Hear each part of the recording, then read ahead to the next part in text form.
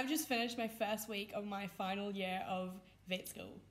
So I thought I would create a little video to help you guys figure out what you need to wear for your equine placements. Because if you're anything like me, you're freaking out about the minor things such as what on earth do you wear? First up, I've paired a 3/4 shirt with my Urbane black Align straight leg scrub pants with the power core, and then with a short sleeve polo shirt.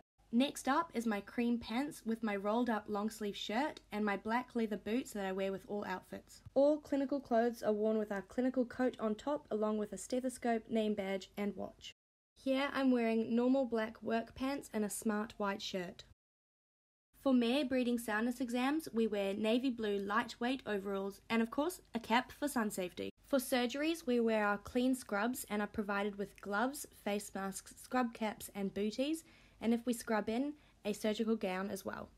If you found that helpful, make sure you hit that subscribe button because I'll be doing more videos about different clinical clothing so that you guys feel prepared when you reach your clinical years.